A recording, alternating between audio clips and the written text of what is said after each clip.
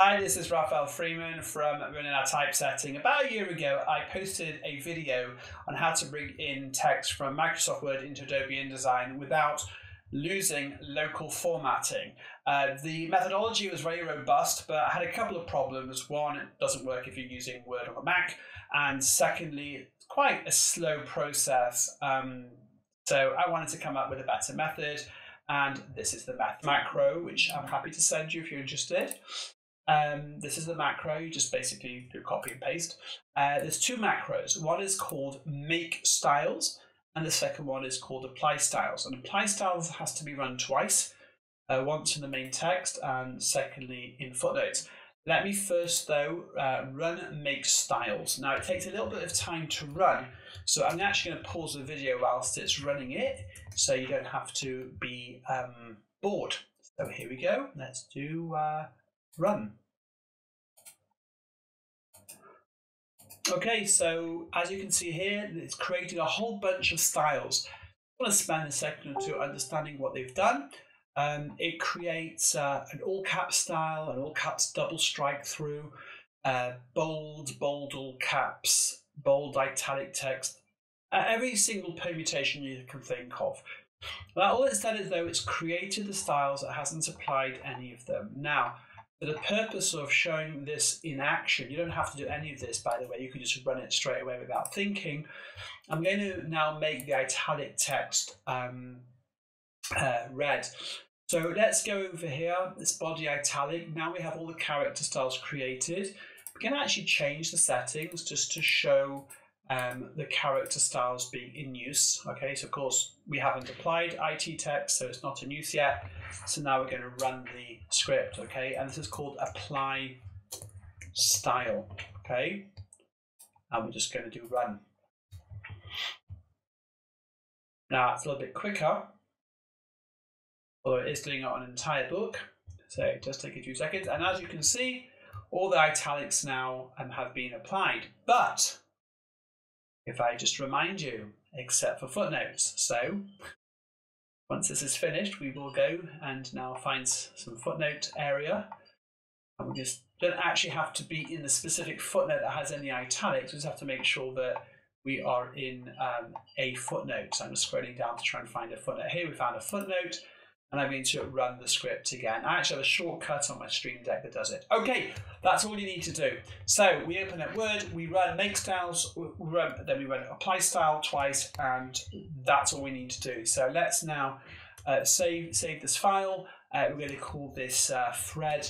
It's a very meaningful name, and we're now going to jump into Adobe InDesign. Now, very important to note that this file is all paragraph styles and character styles already exist in the file. This is a file that I use multiple times for each of the books that the client's using, and I already have a style mapping that's all done, and that's not what we're trying to demonstrate here. So we're going to import the text. It'll take a few seconds.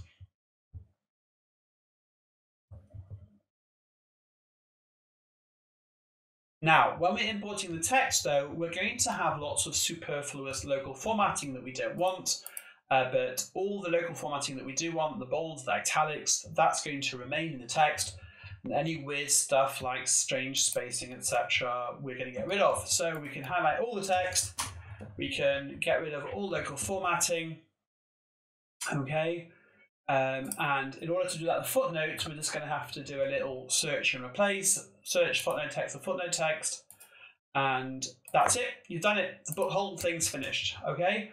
If we go over here, you can see now there's an IT text, body, IT text. Now, there's one little problem. There are two little problems, but we're going to just deal with one of them for this video, and that is that we're going to have this introduction here, which is prelim, ending, matter, but it also has a local character, a character style, not a local character style, a character style applied.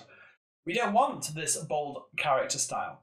So how do we get rid of this? Well, we could go ahead and search and replace. Search for character style bold, replace with go here, and then go and do none, and then do a search and replace, and it would get rid of it. So I have a little script which you're welcome to have. I call it nuke, and it does that. It does that search and replace. See, now it's got no bold. So I can go through my document, find any incorrect thing. For example, BDAC, bold all caps, I don't need that here. Okay, it's gone. I can get rid of all my local formatting. Part 1, this is, it says it's later bold, but actually, if I look at the paragraph style, it's actually heavy. And that's because this BDAC character style is ruining it. We nuke it, and now it's the right style. Okay, go in, and you can see it's now heavy. Okay, so just have to quickly go through my document, get rid of the nuke all the styles that don't need to be there. We are left with a document that obviously needs work. It needs typesetting. It needs putting all the right styles. But I can very quickly, I've retained all my character styles. I haven't lost anything.